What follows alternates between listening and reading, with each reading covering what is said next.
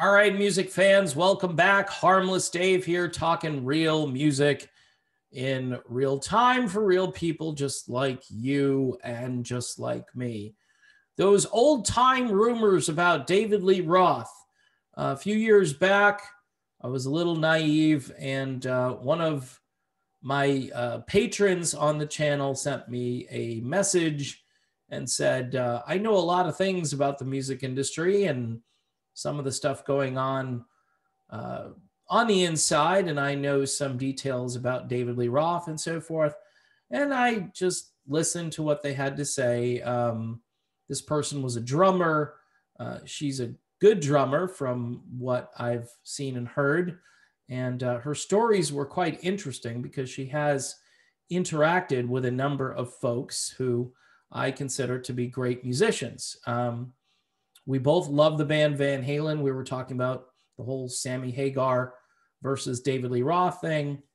We started to discuss relationships, like how Eddie was with Valerie Bertinelli and how Sammy Hagar has had a great relationship with his current wife and so forth. And then we started talking about David Lee Roth. And she made a statement to me, which I never really considered, but I found it a little bit provocative, but, plausible. David Lee Roth has never had a real high profile girlfriend. Or if he did, we didn't know about it. Or maybe it was back in the 1980s. I don't remember reading about one. It's kind of legend, at least in the Van Halen world, that Dave was quite busy with Van Halen and probably had the whole rock star lifestyle for a number of years. And that most likely included interactions with the ladies. But later on, none of that stuff seemed to be happening. Now you could say, well, Dave has always surrounded himself with beautiful women, right? The videos that he's done and on stage, typically, that's the stuff he's done. I mean, he's singing songs like Beautiful Girls.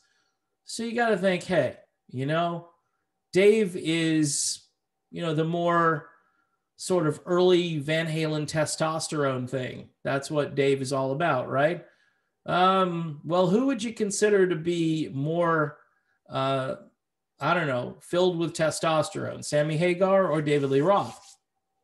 It's a question you can ask. Well, my rock star friend and associate said to me, look, it's possible that Dave doesn't really like the ladies.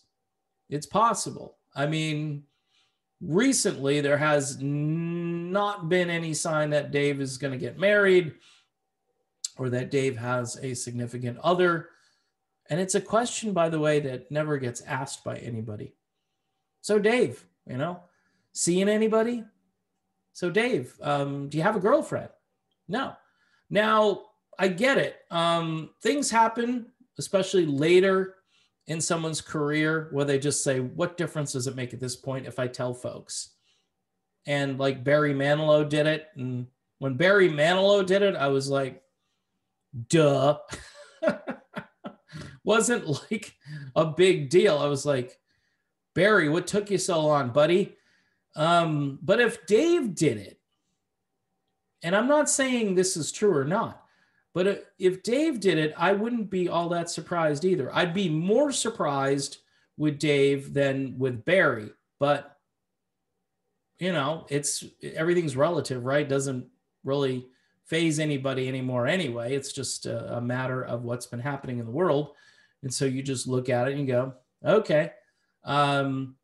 Was it Rob Halford from Judas Priest a number of years ago as well? So it's just interesting speculation. It's, it's a rumor that's been out there for quite some time.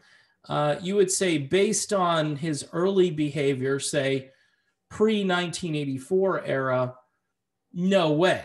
But then say after he kind of fell from grace in the 90s and up until now, I would say, yeah, it's plausible. But who knows? Will anyone ever ask him a question about this? Probably not. it's probably on the, you know, on the condition of interview that you don't ask this question, or this isn't, you know, a guy like Howard Stern, you would think would ask David Lee Roth that question, right? Because it would be a big question, and it would be a video that would probably get viewed by many, many people. But, you know, just putting it out there doesn't mean I know anything. Doesn't mean I'm sure, because I'm not. I'm just speculating like my friend did, and we could be wrong. And so that's my video. Anyway, thanks for watching. Don't forget to subscribe.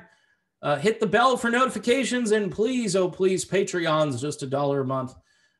Keep this channel alive and kicking for $1 a month, and you can interact with other like-minded music people who are kind of in your wheelhouse, if you know what I mean.